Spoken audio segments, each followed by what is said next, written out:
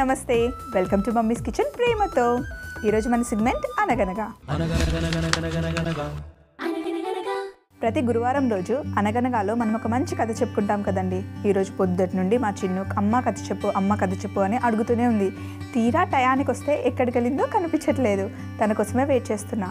చిన్ను ఎక్కడికి వెళ్ళావే నువ్వు? బాబోయ్ మమ్మీ ఇక్కడ ఉన్నావా నువ్వు? ఈరోజు నీకంటే ముందు నేనే వచ్చా. ఆల్రెడీ వచ్చి దాక్కున్నావా? రా తొందరగా, మంచి కథ ఉంది నీకోసం ఈరోజు. కూర్చో. నీకు ఈరోజు ఒక మంచి కథ చెప్పబోతున్నా. అదేంటంటే మీరందరూ ఫ్రెండ్స్ కలిసి ఉంటే ఎలా ఉంటుంది, సపరేట్గా ఉంటే ఎలా ఉంటుంది అని చెప్పడానికి. ఓకే ఓకే చెప్పు. అనగనగా ఒక అడవిలో కొన్ని పావురాలు ఉండేది. ఆ పావురాలన్నిటికీ ఒక రాజు పావురం ఉండేదన్నమాట. అంటే ఆ పావురాలన్నిటిలో కింగ్ అనమాట. అయితే ఆ పావురాలన్నీ ఆడుకుంటూ ఉన్నప్పుడు ఆ రాజు పావురంకి ఒక ఎలుక కనిపిస్తుంది. ఆ ఎలుక కొంచెం ప్రమాదంలో ఉంటుందన్నమాట. ఆ రాజు పావురం చూసి ఆ ఎలుకని కాపాడుతుంది. ఆ రోజు నుండి ఎలుక ఆ పావురం మంచి ఫ్రెండ్స్ అయిపోయాయి. సో అది అలా నడుస్తూ ఉండగా అయితే ఒకరోజు పావురాలన్నీ ధాన్యాల కోసం వెళ్తూ ఉంటే దారిలో చాలా ధాన్యాలు ఒక చోట కనిపిస్తాయి అన్నమాట. అన్ని పావురాలు కలిసి ధాన్యాలు తింటూ ఉండగానే అవి ఆల్రెడీ ప్లాన్ చేస్తారు కదా, అంటే పావురాలను పట్టుకునే వాళ్ళు ఉంటారు కదా, వాళ్ళు ప్లాన్ చేసి ఆ ఆహార ధాన్యాలు అక్కడ వేసినవన్నమాట. అన్ని పావురాలు ఆ ధాన్యాల దగ్గరికి వెళ్ళగానే వాళ్ళు ఆ వేటగాళ్ళు ఉంటారు కదా, వాళ్ళందరూ వల వేసేస్తారు. పావురాలు ఎంత ట్రై చేసినా కూడా ఆ వలలో నుండి బయటికి రావడం కుదరదు. సో అప్పుడు ఆ రాజు పావురం ఏం చెప్తుంది అంటే, ఇలా విడివిడిగా మనం ట్రై చేస్తే కనుక ఇలా మనం ఈ వలలో నుండి తప్పించుకోలేము. సో నేను మీకు ఒక మంచి ఐడియా చెప్తాను, మనం అందరము ఒకేసారి కలిసి ఎగురుదాం, అప్పుడు తప్పకుండా మనం పైకి ఎగిరిపోతామని చెప్పిందనమాట. సో అప్పుడు రాజు పావురం చెప్పినట్టుగానే అందరూ కలిసి ఒకేసారి ఎగురుతారు. సో అన్ని పావురాలు ఒకేసారి ఎగురుతూ ఉంటే రాజు పావురం చెప్తుంది, నాకు తెలుసు మనందరం ఈ వల్ల నుండి ఎలా తప్పించుకోవాలో నేను ఒక చోటికి తీసుకెళ్తాను, మీరు నన్ను ఫాలో అయిపోండి అని చెప్తుంది. అయితే ఆ రాజు పావురం ఎగురుకుంటూ ఎలుక ఉంది కదా ఫస్ట్ తన ఫ్రెండ్ అక్కడికి వెళ్తుంది. వెళ్ళి, మిత్రమా మేమందరం ఇలా వల్లో చిక్కుకున్నాం, నన్ను కాపాడవా అని అడుగుతుంది. అప్పుడు ఆ ఎలుక ఉంటుంది కదా, ఎలుక వాళ్ళ ఫ్రెండ్స్ అందరినీ తీసుకొచ్చి ఆ పావురాలకున్న వలని కొరికేస్తుంది. ఎలుక బైట్ చేస్తుంది కదా, కొరికేసి ఆ వాళ్ళంతా విప్పుకొని పావురాలన్నీ మళ్ళీ ఫ్రీడమ్ లోకి వచ్చేస్తాయి. అలాగే మన ఫ్రెండ్స్ అందరము కలిసి ఉన్నామనుకో, అప్పుడు మనల్ని ఎవరు ఏం చేయలేరు. అలాగే ఫ్రెండ్స్ ఎప్పుడైనా నీ దగ్గరికి వచ్చినప్పుడు వాళ్ళు హెల్ప్ అడిగితే ఖచ్చితంగా చేయాలి. ఇంకో విషయం ఏంటంటే, మనం వంట చేస్తాం కదా, ఏదైనా సరే ఒక ఫింగర్తో చేయగలుగుతామా? లేదు కదా, మొత్తం 5 ఫింగర్స్ కలిస్తేనే ఏదైనా చేయగలుగుతాం. ఏదైనా అంతే, అందరూ కలిసి ఉంటేనే ఏ పనినైనా సక్సెస్ఫుల్ చేయగలం. మరి మంచి కథ వినేసావు కదా, ఇప్పుడు ఒక మంచి డిష్ కూడా చేసి పెడతాను, అదే చేతి పకోడీ. స్టార్ట్ చేద్దామా? పేరు చాలా బాగుంది కదా, వెళ్ళి స్టార్ట్ చేద్దాం.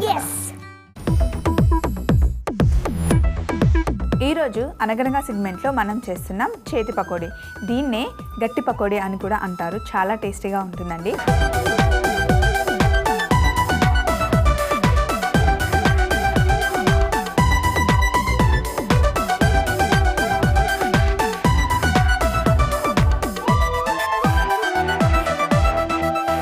అయితే చేతి పకోడీ చేసుకోవడానికి మనకి ముందుగా బియ్యం ఆల్రెడీ కడిగి కొంచెం పొడి బట్టలో ఎండబెట్టిన తర్వాత లైట్గా ఆరబెట్టాలి.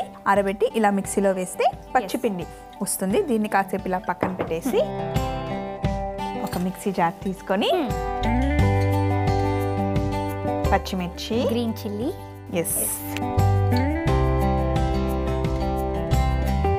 గ్రీన్ చిల్లీ, అలాగే అల్లం, జింజర్, అలాగే కరివేపాకు,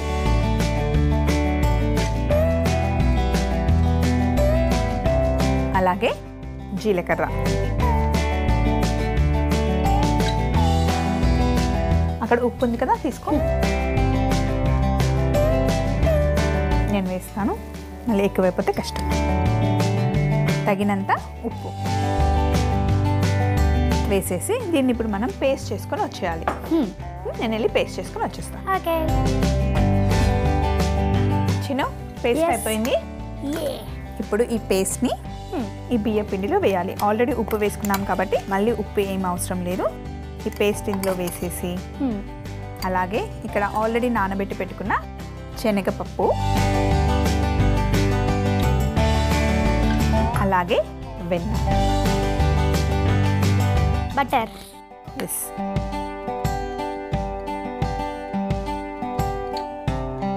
ఫస్ట్ పిండిలో ఇదంతా కలిపిన తర్వాత కొంచెం వాటర్ వేసి కలుపుకోవాలి.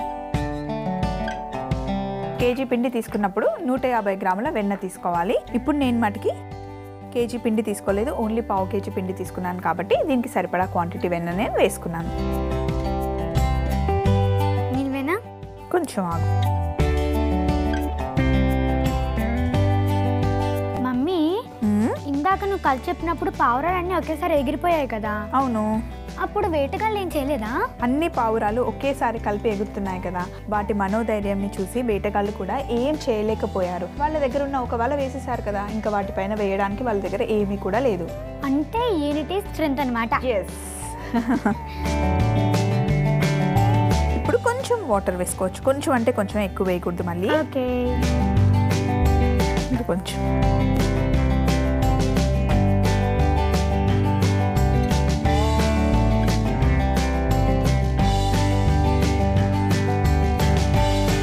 ఈ పిండిలో మనం ఉప్పు కొంచెం తక్కువగానే వేసుకోవాలి. పిండి వంటలు ఎప్పుడైనా సరే ఉప్పు కొంచెం తక్కువగానే వేసుకోవాలి. ఫ్రై అయిన తర్వాత ఉప్పు కరెక్ట్గా సరిపోతుంది. ఇక్కడ మన చేతి పకోడీకి కావాల్సిన పిండి రెడీగా ఉంది. కొంచెం ఉప్పు టేస్ట్ చూడు. ఓకే,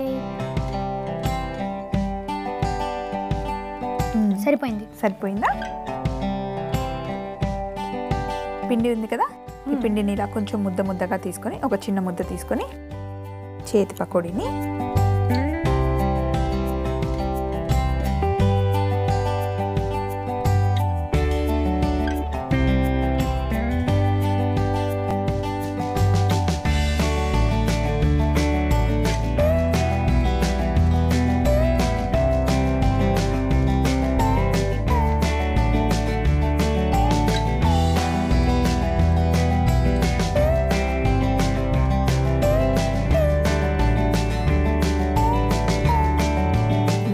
పొడిగా వేసుకోవాలి. ఓకే, నాకు అర్థమైంది. నెక్స్ట్ టైం నేను నీకు హెల్ప్ చేస్తాను, సరేనా? ఓకే. ఇవి ఒకసారి వేగిన తర్వాత మళ్ళీ రెండో వైపు వేసుకుందాం మనం.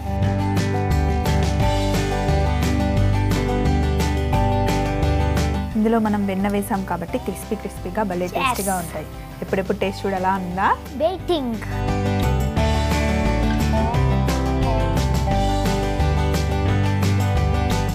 ఎక్కడైతే సైడ్ గ్యాప్ ఉందో అక్కడ కూడా వేసేస్తా. ఇది మా టీచర్స్కి ఇస్తాను, నేను మా ఫ్రెండ్స్కి ఇస్తాను. ఓకే, ఫీడ్బ్యాక్ కూడా అడుగుతాను. ఓకే చిన్ను, ఇవన్నీ వేగిన తర్వాత మనం టిష్యూ పేపర్లో వేస్తాం కదా, ప్లేట్లో టిష్యూ పేపర్ వేసుకోమా. ప్లేట్ తీసుకో. ఒకటి సరిపోదు, ఇంకొక పేపర్ కూడా తీసుకో.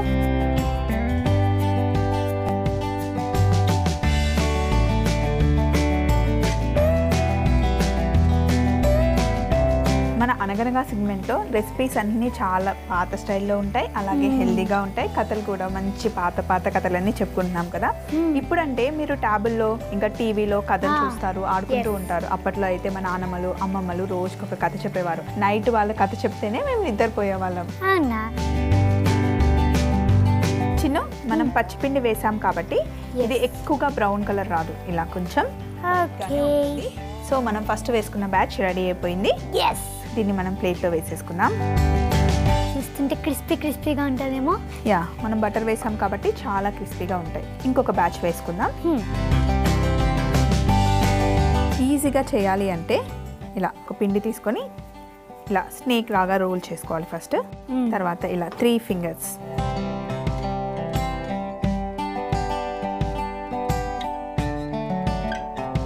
ఇలా వేసుకున్నా కూడా ఈజీగా వచ్చేస్తుంది.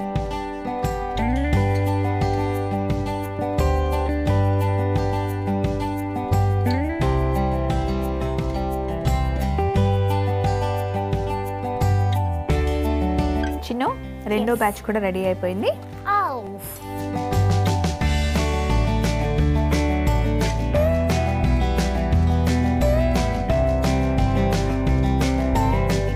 వేడిగా ఉన్నాయి.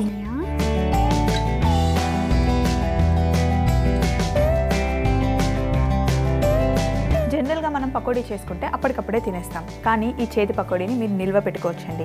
మనం మామూలుగా పిండి వంటలు ఎలా నిల్వ పెట్టుకుంటామో అలాగే పెట్టుకొని తినొచ్చు. చాలా చాలా టేస్టీగా ఉంటాయి. వీటిని ఇలా పెట్టేస్తే మా చిన్ను టేస్ట్ చూసి చెప్తుంది ఎలా ఉన్నాయి అని. నేను రెడీ.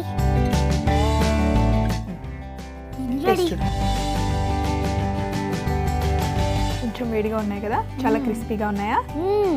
చాలా చాలా టేస్టీగా ఉంటాయండి. మరొకసారి తయారీ విధానం మీరు చూసేయండి. చేతి పకోడీ తయారీ విధానం. ముందుగా ఒక మిక్సీ బౌల్ తీసుకొని అందులో పచ్చిమిర్చి, అల్లం వేసి, కరివేపాకు, జీలకర్ర, తగినంత ఉప్పు వేసి పేస్ట్ చేసుకోవాలి. తరువాత తడిపిండి తీసుకొని మనం మిక్సీ పట్టుకున్న పేస్ట్ ను కూడా అందులో వేసి శనగపప్పు, వెన్న, తగినన్ని నీళ్లు వేసి గట్టిగా పిండి తడుపుకోవాలి. ఇలా కలిపిన పదార్థాన్ని పాన్ లో నూనె వేడి చేసుకుని వేడి నూనెలో చేతి వేళ్ల సహాయంతో పకోడీ లాగా వేసుకుంటే చేతి పకోడీ రెడీ. ఇవి ఎంతో టేస్టీగా ఉంటాయి. అలాగే పిండి వంటల్లాగా చాలా రోజులు నిల్వ పెట్టుకోవచ్చు. చిన్న ఎలా ఉన్నాయి? సూపర్.